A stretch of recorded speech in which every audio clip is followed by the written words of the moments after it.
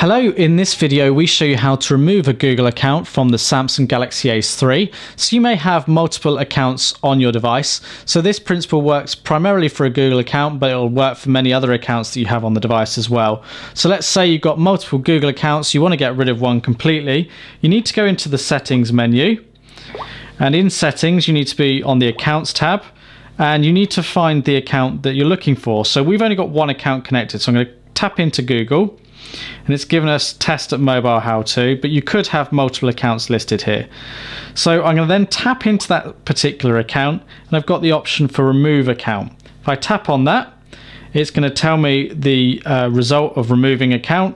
I can click cancel if I don't want to proceed, but if I'm happy, I click remove account, and the account will now be removed from my phone. Any information that was on the phone linked to that account will now be removed. So that could involve certain apps no longer having access to the Play Store, and also contacts having been removed from the device. But that's how you remove a Google account on the Samsung Galaxy Ace 3.